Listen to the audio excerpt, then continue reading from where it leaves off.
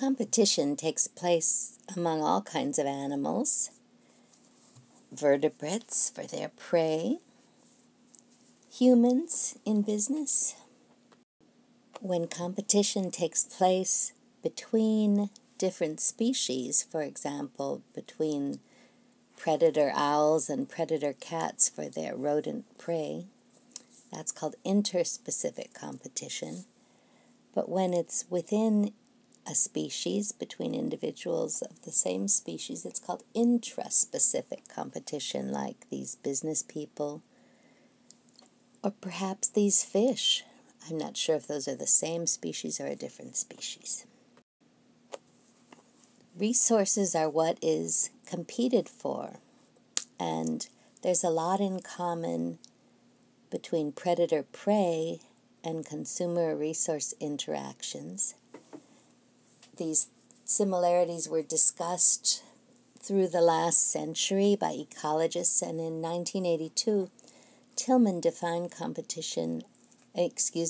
resources as any substance or factor that increases population growth rates as its availability increases and is consumed. The superior competitor can persist when resources are more limited. So if the weaker species needs more resources to survive, in this example, species B is able to survive and outcompete A when resources are limited. Resources may be considered to be in two categories: renewable, that are continually replenished, and non-renewable. Once consumed, they are taken. A good example of this is space, because if something's in a space, it's not available for anything else. There is a dynamic coupling between consumers and their resources, and the population size of consumers is limited by the size of resources. The equations used to describe these interactions are also the basis for predator-prey models, so all these things are related. Space is non-renewable, and you can see in the left-hand panel some bare rock as the barnacle population is growing, but eventually everything is all crusted up and there's no more space left. Krill are an example of a renewable resource, these tiny little animals that are eaten by many marine animals that filter feed and consume tons of them. So here's another invertebrate with a hard shell, mussels, that are a resource for sea stars, also called starfish. What kind of a resource do you think these are? Renewable or non-renewable? So by definition, all resources are reduced by their consumers, but not all resources limit consumer populations. You can think of how food limits populations of consumers, but oxygen in the atmosphere is unlimited, or populations don't grow to take advantage of all the oxygen. So resources do have the potential to limit. Their availability versus the demand for them is important, and in 1840, Liebig proposed his law of the minimum, which said that populations are limited by the single resource having the relative greatest scarcity. Nowadays, we know that two or more resources can interact to become limiting, but this still holds true. Resources for plants are nutrients and light, and here you can see there's an interaction. That fertilized plants with ample nutrients can use light more efficiently. On the y-axis, the dry weight, an indicator of the amount of growth, and you can see at the higher light levels, there's much more growth in fertilized plants. Jacques Monod, the French microbiologist in the 1950s, related population growth rate of bacteria to a single resource. And the numbers or amounts on the y-axis here, not labeled time on the x-axis, the populations grow and the resource levels are diminished until a critical level of resources is reached and the population ceases to grow any further. We call that critical level R star. Dave Tillman did some neat work to show that two different resources can limit populations together. Looking at the growth of diatoms. Diatoms are tiny phytoplankton that are like little petri dishes, well, cells inside petri dishes. They're silica frustules, and they use silicate to make those. So silicate and phosphate both influence the growth rate of diatoms. In the upper corner, the Monod type equation showing how the availability of silicon dioxide, silicate, is limiting to growth. But in the bottom picture, a diagram with increasing levels of two different resources. They're critical levels marked with a star, and only when critical levels of both are reached can the populations grow. But if you look at it the other way, whichever resource is reduced to its critical level, R star first, is the one that will limit the population. Specialization and generalization has something to do with this type of ecology too. We can describe patterns of resource utilization by consumers, for example, insects on host plants, or maybe tropical fruit-eating birds, looking at how fruit size correlates to gape width, the amount they can open their bills. If you're a bird with a smaller bill, you can only eat fruit up to a certain size, but the larger the bill, the larger the gape, those birds can eat a wide variety of fruits. So there are words we use to describe levels of specialization. A monophagous species uses a single resource. An oligophagous species uses a few, and polyphagous can use many. But competition arises when species use the same resource. There are density-dependent birth and death rates, and these can be seen within a population within a species.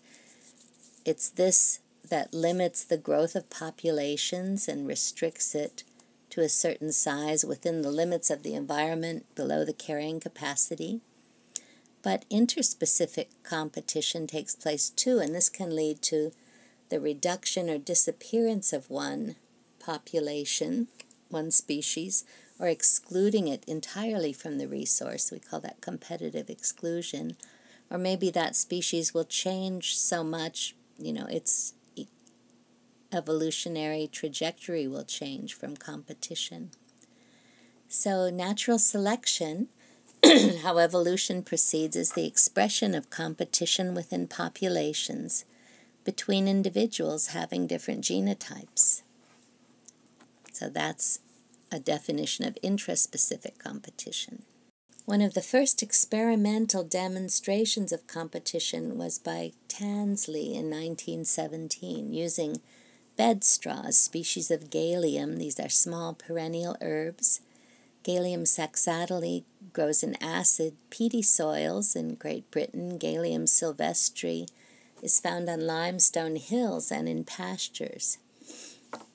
When grown singly, each could grow alone on each soil type, but when grown together, one outcompeted the other on the acid soil, the other on the limestone soil, and this is the soil where they are found in nature.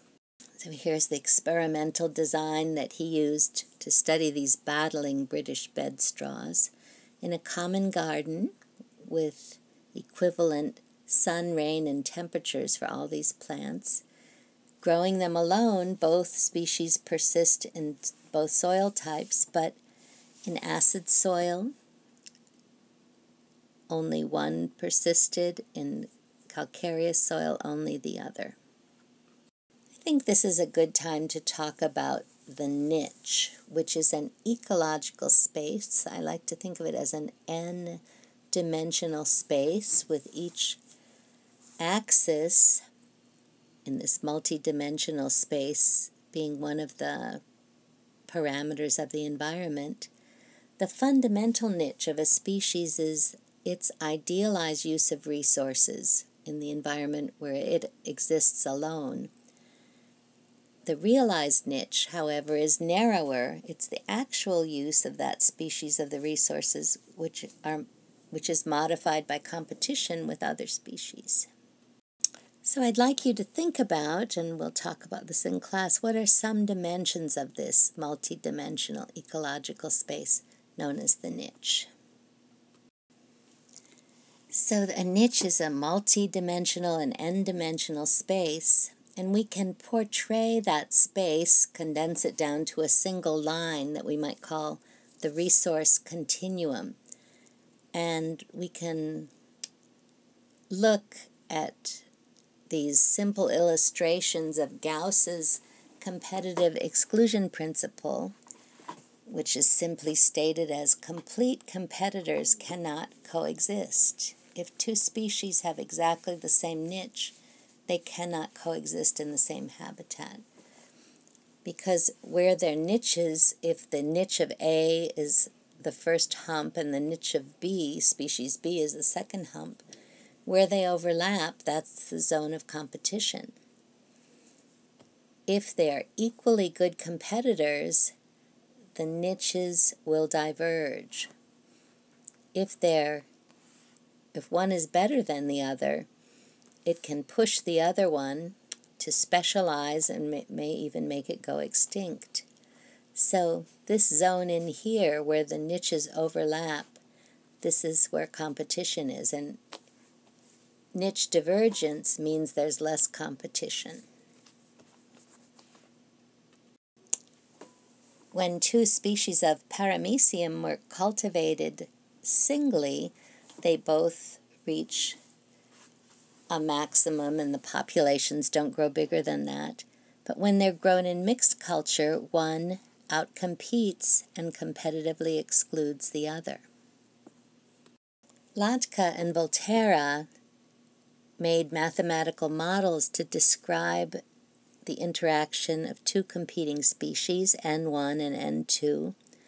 The change in population size of species 1 is equal to little r times n, the intrinsic rate of increase of that species, times its population size, multiplied by a factor, which is how close that species population size is to its carrying capacity, K1 minus N1 over K1.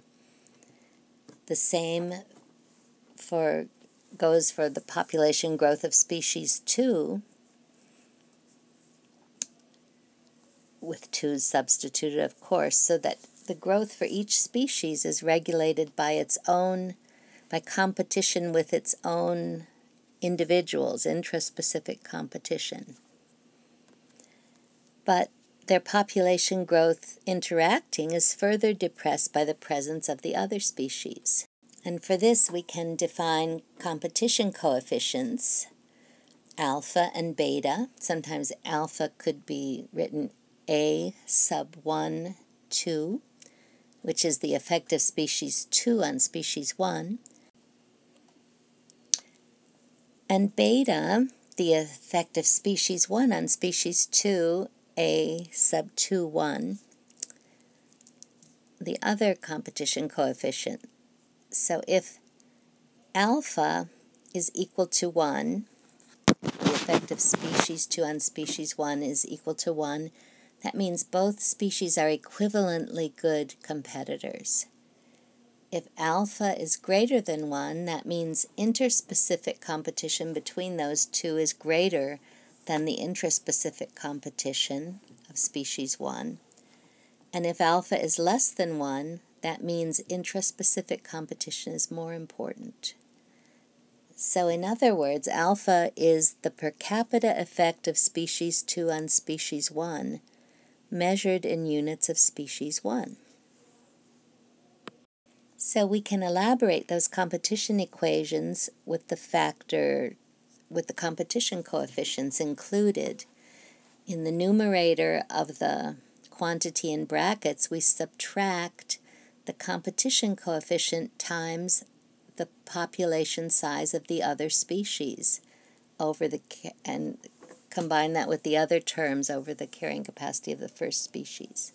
So in the equation for species 1, we use alpha, the effect of species 2 on species 1. In the equation for species 2, we use beta, the effect of species 1 on species 2. Those two coefficients measure the relative importance per individual of inter- and intraspecific competition.